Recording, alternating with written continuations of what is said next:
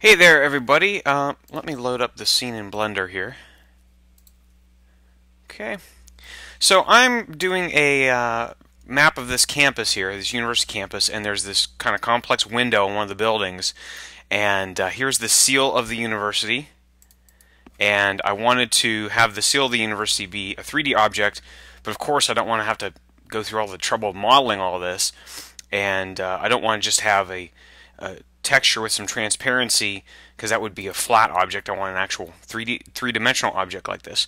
So I'm going to show you how I did this just using the image, this little PNG image here of the seal of the university, which is Old Dominion University, which is a fantastic university. We have a phenomenal football team now, only in our second, third year here, and we're already winning tons of games in the CAA. So that's enough of a plug for my university there. So anyway, I'm going to show you how I converted that into this three-dimensional object. So let me create a new Blender file here, and I used another open source freeware program called Inkscape. You can see here it says Inkscape. So Inkscape is as Blender is to 3D, Inkscape is to vector graphics, like Adobe Illustrator.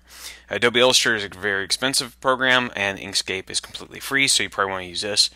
But you could do the same thing in Illustrator. So bring in your image file that you want to convert into a 3D object into Inkscape, and then go ahead and select the portion of the image that is going to be you want to turn into a vector graphic. And then you go to Path, Trace Bitmap. Alright, and then this Trace Bitmap window will open up here. And you'll see that I checkmarked Remove Background, because if you don't, the original background image will still be in there, and it might cause you some problems or something like that. So I just went ahead and accepted the defaults in this case, but you might have to play around with the values and whatnot. But I just went ahead and did that. And I just had, you might not see anything in the window. If not, you can hit Update. I just went ahead and hit OK, and it looks like nothing happened, but it actually turned this into a vector graphic. And I just go to File, Save As, and then I choose Scalable Vector Graphic as my option there. Okay, I guess you could use Inkscape or plain SVG, it doesn't matter, and just save it. I've already saved my vector graphic in another folder here, and then you just switch over to Blender, and then you go to File, Import, and if you've already activated the add-on, you should see Scalable Vector Graphic as an option in here.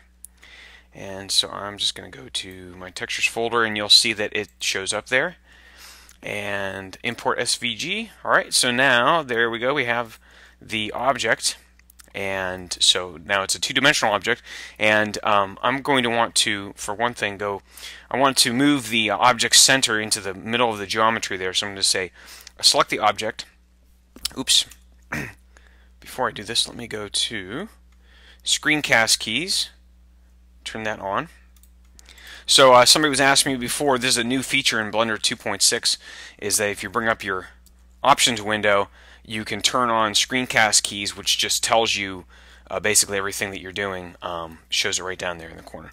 Alright, so we'll go ahead and just go ahead and select the object by right-clicking on it. I'm going to go Object, Transform, Origin to Geometry, and then you can see that the object has, or the center has been moved into the middle of the object geometry. Alright, so then I'm going to go, and you see that this is actually a curve object, so we have this new little tab here for curves, or paths, I mean. And so from here, we can turn this into a three-dimensional object, and it's very easy to do. You just start, whoops, it's a bit touchy. You just start typing in a value for the extrude here, and then you can see that we start getting, oops, a three-dimensional object here. We'll say 0.3. Okay.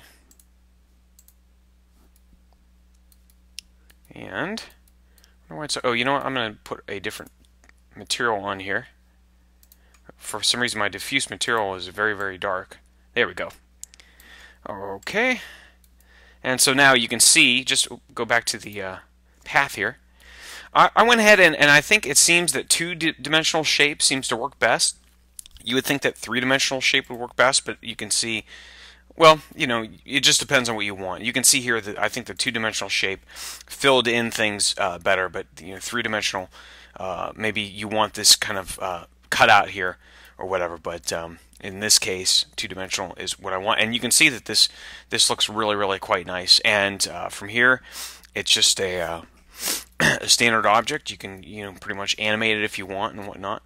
Now it's not a mesh object, so you can't, if you go into tab in your edit mode, you'll see that these are actual curves here. So when you edit it, you're actually editing the curves and not like polygons like you're normally doing.